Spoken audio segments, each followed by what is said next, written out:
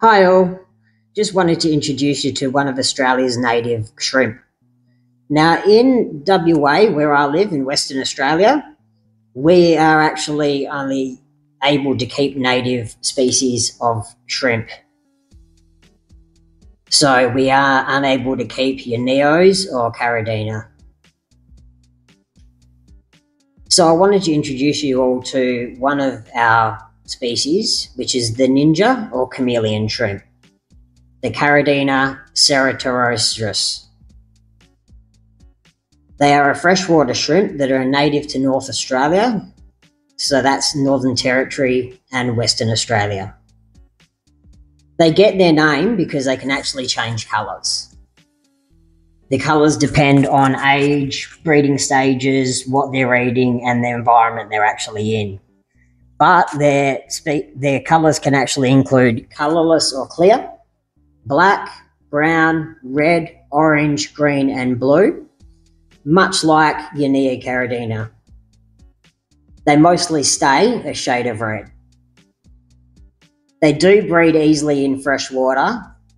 They are scavengers, so they, like all other shrimp species, so they live off microfilm, decaying organic matter, and algae.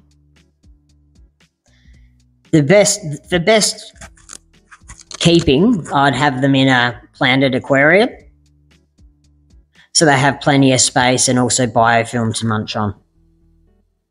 The maximum size for the chameleon shrimp is 3 centimetres, but they most likely stay at around 2 centimetres.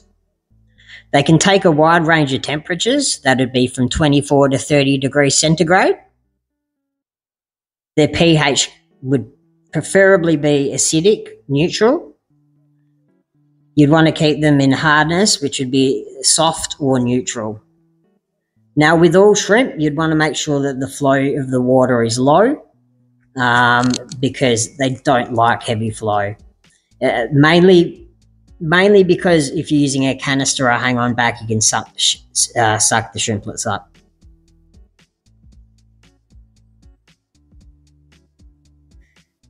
I feed them a mixture of different foods.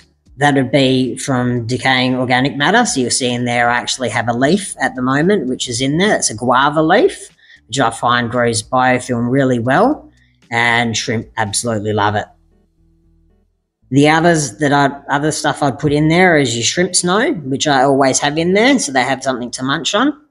And I feed them your normal shrimp foods as well.